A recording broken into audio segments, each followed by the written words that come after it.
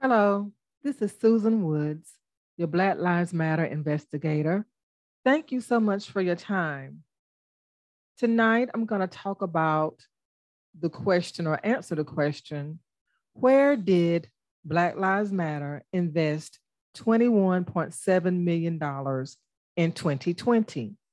Again, where did Black Lives Matter invest $21.7 million in 2020? As we know, the Black Lives Matter Global Network Foundation administrators, particularly Patrice Concoulers, admitted to receiving $90 million in 2020 between June the 1st and August the 31st in the wake of the George Floyd murder. Now that their organization is being investigated, they have announced that they used $30 million of the $90 million in 2020 for the good of the community. Specifically, they used $21.7 million in the form of grants to community-based organizations. And they also used $8.4 million in operating expenses in 2020. This evening, I'm going to focus on determining where the $21.7 million went in 2020. And then I will come back in another update to focus on where the $8.4 million went in 2020. I'm using information from the blacklivesmatter.com website as my source for this information. In 2020, the Black Lives Matter Global Network Foundation published what they called a 2020 impact report. Because once again, they started feeling the heat from people asking the question, where is the money? Where is all of this money going? Because during that time, if you remember, you had major corporations throwing money at the Black Lives Matter Global Network Foundation. You had major celebrities, I'm talking about major celebrities, throwing money at the Black Lives Matter Global Network Foundation and showing their receipts from their donations on TikTok and other online platforms. So the Black Lives Matter Global Network Foundation felt the pressure to answer the question, what's going on? How are you using this money? So they attempted to calm everyone down by publishing a 2020 impact report. So I'm going to pause my screen and I'm going to go to that report so that you can see it for yourself. And again, I'm focusing in on just one area of the report, and that is regarding the $21.7 million. And then I will come back later on to do other updates regarding the $8.4 million in operating expenses that they claim to have incurred. So I'm going to, once again, I'm going to the blacklivesmatter.com website, and I'm going to walk you through the steps so that you can go back if you choose to look at the full report later. So the report, you would think something this major would be glaring on the home page, because this should be something that they want to brag about. But as I scroll down the home page, you can see that, or I don't see where it's mentioned. So I found it in their resources link here. Before I click on that link, I do want to point out that their blue donate button is still not here, because as you may recall, the Attorney General of California, the Attorney General of Indiana, and the Secretary of State of Washington are investigating this organization right now. and they were forced to remove the blue donate button that used to be here right beside the resources link. So I'm going to click on the resources link, and I'm going to scroll down to the 2020 impact report. The 2020 impact report is now generating, as you can see. And it's open. So I have to give kudos to the website developers because the website is well organized in terms of the layout. So I have to give kudos to the website developers because they do a great job in laying out this website, in my opinion. So this is a 2020 impact report, and I'm going to click on it. Okay, and I'm going to scroll up to the very top of it. And this is the report. Once again, I'm not going to look at the whole report. If I scroll down, you will see it says Black Lives Matter 2020 Impact Report. But I'm going to go to page 20 because I know that's the page that I want to start on, because that's the page that introduces us to the finances. It's called the financial snapshot. The financial snapshot. I can't hardly say, it's a tongue twister. But this report, by the way, was written by Patrice Coolers, who was, in every sense of the word, the only person managing this organization in August of 2020. She had left the organization temporarily along with her cohorts, Alicia Garza and Opa Tomete. They all defected from the organization. And then people encouraged Patrice Coolers to come back and manage during this time of, in my opinion, financial gain. During this time in which everything was heightened and the money was flowing, they needed to have someone at the helm. So she came back so-called reluctantly. So this impact report was written by Patrice Coolers, okay? And she does have an introductory page that you can go back and read if you choose. I'm not going to read all of this information underneath the financial snapshot that she wrote. You can read it if you choose. I just want to look on the right side over here that says by the numbers. And you can see where, again, they admit that $90 million was raised in 2020. The average donation was $30.64, and more than 10% of donations were recurring. The breakdown, $8.4 million in operating expenses, $21.7 million in grants dispersed to more than 33 organizations, 23 of which are led by LGBTQIA people and BLM chapters. Now, I want you to make a mental note of what that just said, or what we are reading here. It says 21.7 million. That's the question that I asked in the top of this video. What happened to $21.7 million? Well, here it says 21.7 million in grants, meaning tax-free money that you never have to pay back, dispersed to more than 33 organizations, 23 of which are led by LGBTQIA people and BLM chapters.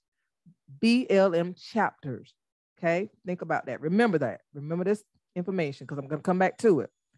23% of total assets dispersed compared to the industry average of 5 to 8%. So they're bragging about the fact that they gave out, or they dispersed 23% of their total assets compared to the industry standard of 5 to 8% of total assets. Well, who knows? Who knows if that's true or not, right? So that's what I wanted to bring out in this page. So again, the financial snapshot by the numbers, 90 million raised in 2020, go down to 8.4 million in operating expenses. I would talk about that in another update. And then 21.7 million dispersed in the way that they've outlined here. So I'm going to scroll down. You might be wondering, okay, which organizations received this money? You said 33 organizations received the money. So I'm going to go down, and they do list the organizations, right? They list the organizations. So here are the organizations here.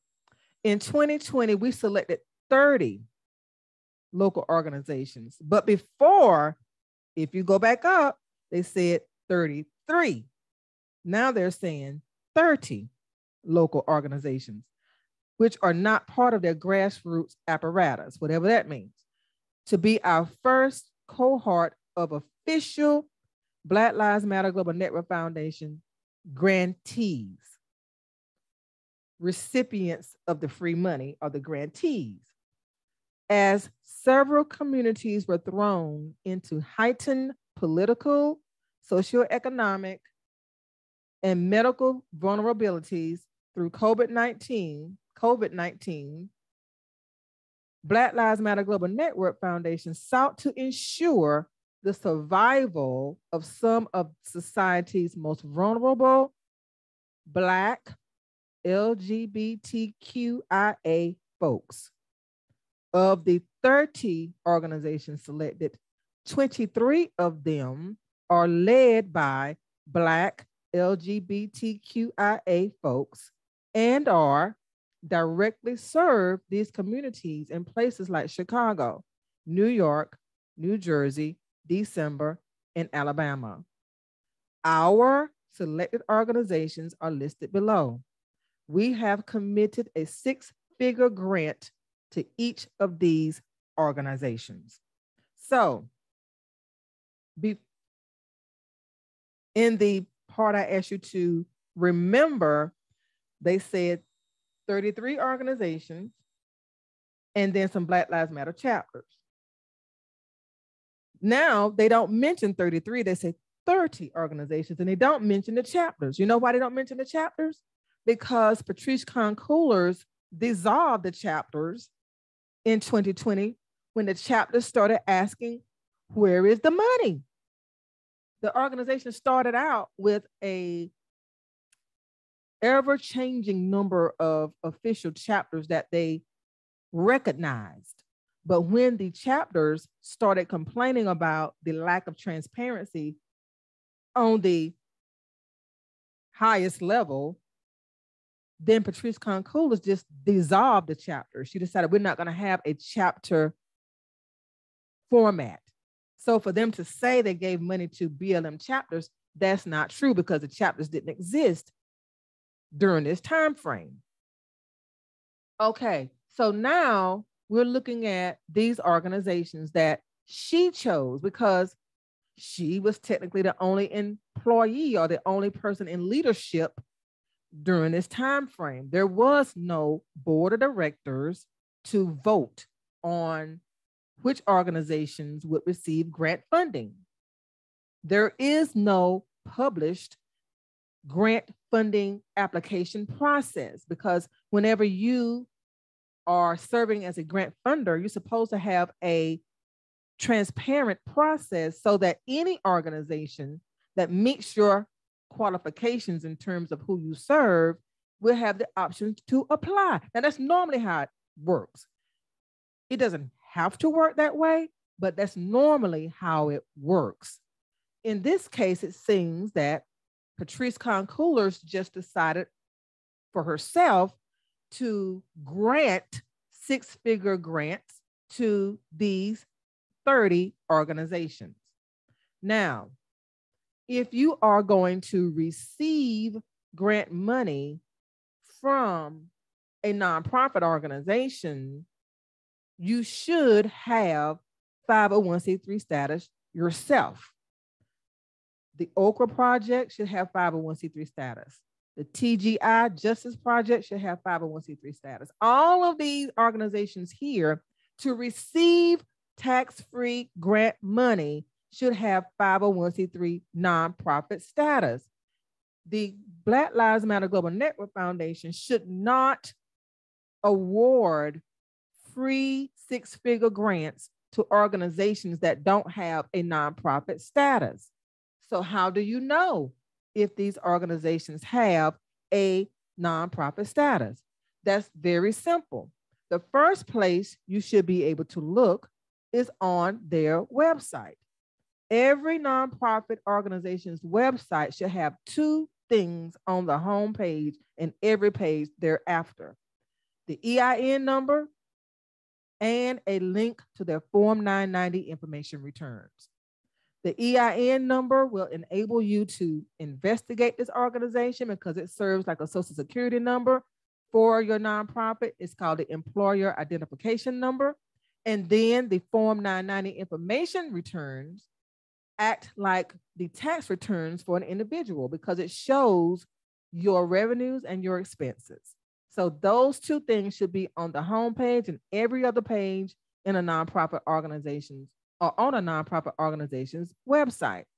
In addition to, of course, the donate button. But the donate button should not be on there if you don't have 501c3 tax deductible status. So I'm going to open up the Okra project. So let me pause my screen while that's opening up for you so make sure that you see it. Okay. So this is the Okra project. Now looking at this or glancing at this quickly, I don't see where, I don't see the words Form 990. I don't see the word EIN or the abbreviation EIN, but that's okay. Let's click on it. Let's click on some links here.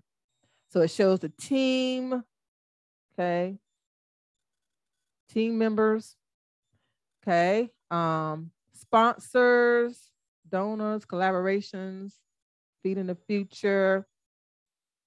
Okay, I'm looking for EIN and I'm looking for Form 990. Programs, Dinner on Us. Okay, I still not seeing it. Okay, let's see, blog. And this may be a very good organization. I don't know. All I want to know as a person who may want to invest is it legitimate in terms of having nonprofit status, right? Okay, press. Because if you have 501c3 status and if you have a great record, you should want to brag about those things. You should want to brag about having those statuses. You should want to be able to show that you are legitimate and above board. And then it says, get involved. Okay, so get involved. You can either get involved by contacting them or you can get involved by making a tax deductible donation. So let's, tax deductible donation. Okay, so that implies that the Okra project has 501c3 status or some type of status that allows me to write off my donation, right? So let me click on it. Surely the EIN will be on this page. No, it's not, okay? The Okra project, choose your donation frequency and your donation level, and then go on with that. This is the perfect page to have your EIN showing and a link to your Form 990 information returns, because if somebody wants to invest, they could click and say, oh, wow, they're so transparent. I love this. But that's not the case. So since they are given the option to make a tax deductible donation, surely they must have some type of nonprofit status. How can you find out? Glad you asked. You can find out by going to the IRS. I'm going to go to the IRS website so that you can see how to check out an organization to make sure that they do have 501c3 status. So I'm at the irs.gov website. And in order to check the status of a nonprofit organization, you click on charities and nonprofits right here. Let me increase my screen size just a little tad. Okay. You go to charities and nonprofits, and then you scroll down to tax exempt organization search and click on search organizations. And then you scroll down and you click on it again. And then you scroll down and click on search for tax exempt organizations. So now you're at the page on the irs.gov website that allows you to search for any organization by organization name or by EIN. I was just doing some investigations. So the default setting is search all databases, search by employer identification number, and then you type in the number. But if you don't have the number, then you switch over to search by organization name and you type in the organization name. And the name is the Okra Project. So I'm going to type that in.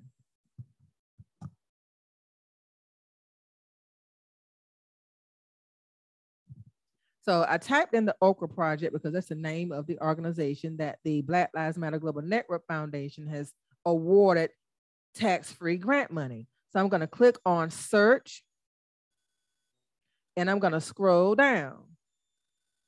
And what do you see? It says, your search did not return any results. Please try again. So what this tells me is this organization does not have its own 501c3 nonprofit status.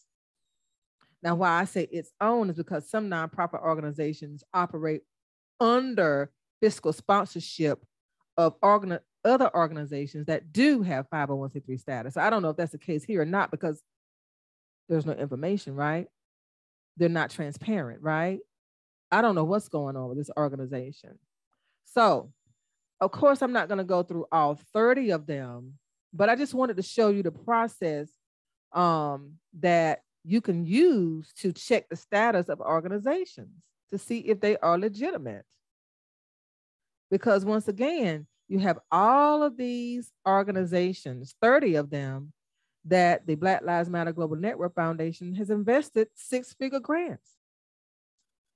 So, I mean, do they have the status or not? I'm going to pause my screen because I'm going to wrap this up and go back to my presentation and share with you some questions that I would like to ask the IRS about this whole situation here. So just one moment, please, as I return back to my presentation to ask some questions, or the questions that I would like to ask the IRS. So IRS questions about this whole situation. One, what is the grant funding application process? How did these organizations apply for the grant funding that they received? Two, who selected the organizations to receive the $21.7 million in grant funding? Well, who was on duty at the time? Patrice Concoolers. Three, how can organizations receive free grant money without a 501c3 status? Right? I looked at several of them and none of them had 501c3 status according to the irs.gov website, which would know, right, who has 501c3 status and which organizations have it. So how can they get the free money without 501c3 status? Four, how can organizations accept tax-deductible donations without 501c3 status? For example, what if I wanted to donate to the Okra Project? How can they have a page up to accept my money without having a 501c3 status when they told me I can write it off? When they said make a tax-deductible donation, click here, that implies it's going to be tax-deductible, right? So how can they say that without having a status? Five, how are the organizations using the tax-free grant money to serve the community? What type of transparency are they showing? What kind of accountability are they showing? What type of reporting are they providing to let people know that, yes, we are using the six-figure free grant money to do A, B, C, D, E, F, G. What are they doing with the money? Six, where are the financial reports that show accountability and transparency? When I operated programs through my nonprofit organization, we were always held accountable for transparent reporting. Some organizations that gave us money wanted us to provide financial reports every single month. So how can they get away with not being accountable? How can they get away with not showing transparency?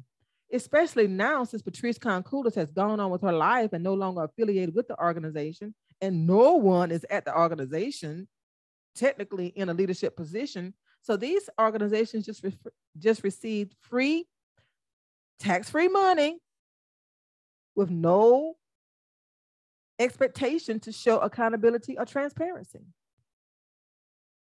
What happens when people file their tax-deductible donations on their personal tax returns? You know, when you give money to a nonprofit organization, you are going to file it on your personal tax returns, right? I know I do. So when the IRS checks the validity of the organizations in which you made tax-deductible donations, or what you thought you were making tax-deductible donations, what happens? I'll tell you what happened from personal experience. I made a tax-deductible donation to an organization, and the IRS flagged it, sent me a letter letting me know that the organization did not have 501c3 status, and that the money that I donated could not be used as a tax write-off. That's what happens. You get a letter stating that whatever donation you made cannot be written off. So then you're stuck, okay? You gave money that cannot be written off. So what do? You reach out to the organization and say, hey, I gave you a donation. You don't have 501c3 status. So now I'm flagged with the IRS. Does the IRS think I was trying to be deceptive? I don't know. But who wants to get a letter from the IRS saying that you've done something wrong? These are questions that I would like the IRS to answer regarding this $21.7 million disbursement of grant funding to organizations that Patrice Concoulis evidently handpicked.